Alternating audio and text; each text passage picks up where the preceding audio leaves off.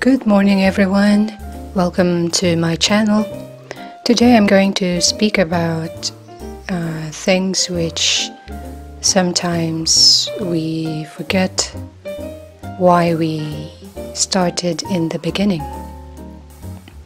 And so every day when I wake up and before I go to sleep, I seem to be forgetting why I am doing the things that I do.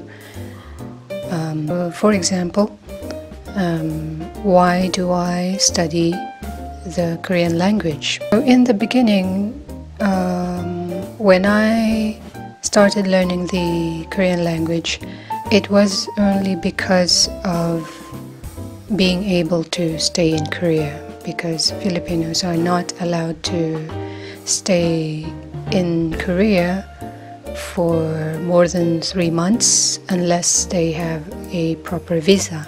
The only possible way for Filipinos back then was to stay like for 30 or 60 or 90 days as a tourist, having a tourist visa. So for me to be able to stay in Korea, I had to have a student visa. And I have chosen to study the Korean language until I decided to take another course or another study program. So,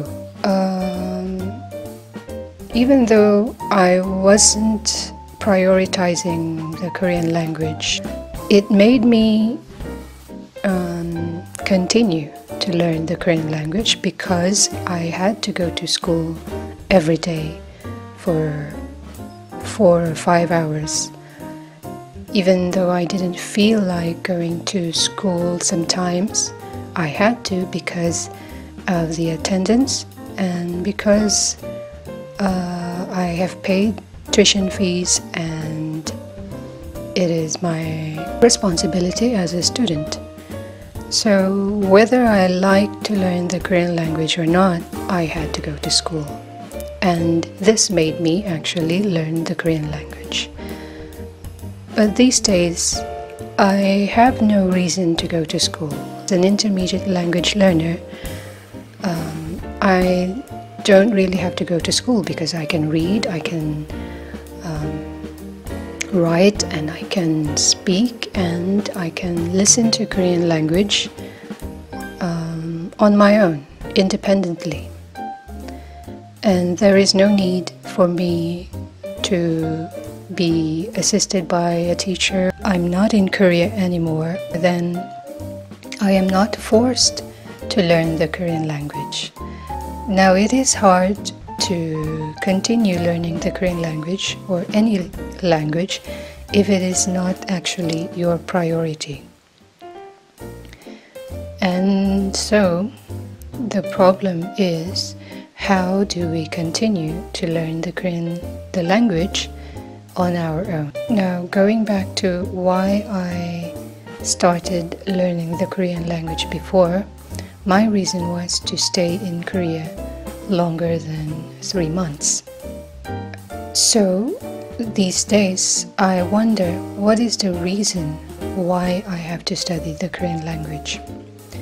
Most Filipinos actually know how to speak the English language, like myself, and we didn't really learn the English language.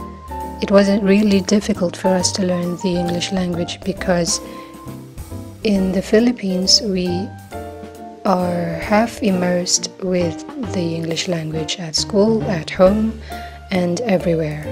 And English is also called an official language in the Philippines, which means that most of the legal terms or transactions and information are in the English language. So it is more of acquiring the language than learning the language.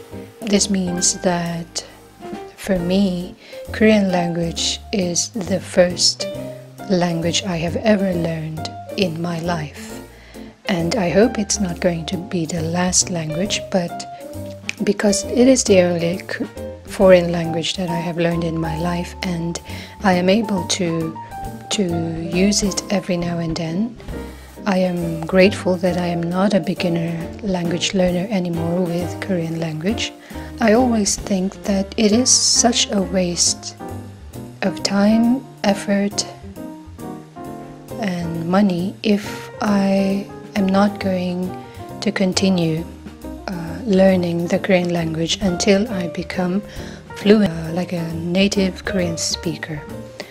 My goal is not actually to be as fluent as a Korean native speaker, but if I become one, then it is a dream fulfilled.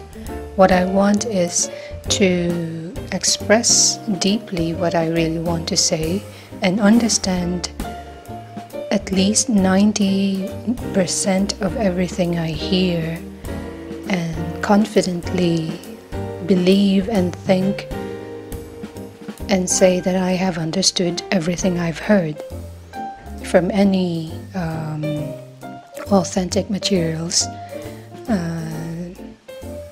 that I am confronted with, like news, Korean news, or books, or any conversation from Korean native speakers, and so on. My reason for me to be able to continue learning the Korean language is because it is my first foreign language that I have learned in my life, and it is such a waste if I don't continue learning the Korean language when I am actually able to learn the language on my own. There was a time in my life that I actually literally and intentionally stopped learning the Korean language because of the life events that happened, between personal relationships, cultural differences, and the lack of environment and time to learn the Korean language. So I literally and intentionally stopped the Korean language, learning the Korean language. That period was very long, actually. There is a saying, if you don't use it, you lose it, and that really happened.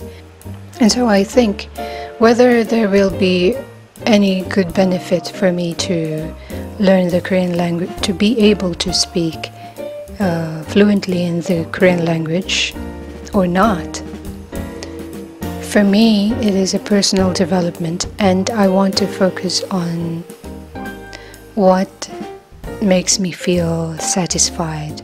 So if learning the Korean language continuously is the only way for me to feel satisfied, then I am going to continue learning the language. The point of this video is that as language learners, we always have to remember, or we always have to have at least one reason why we are learning the language.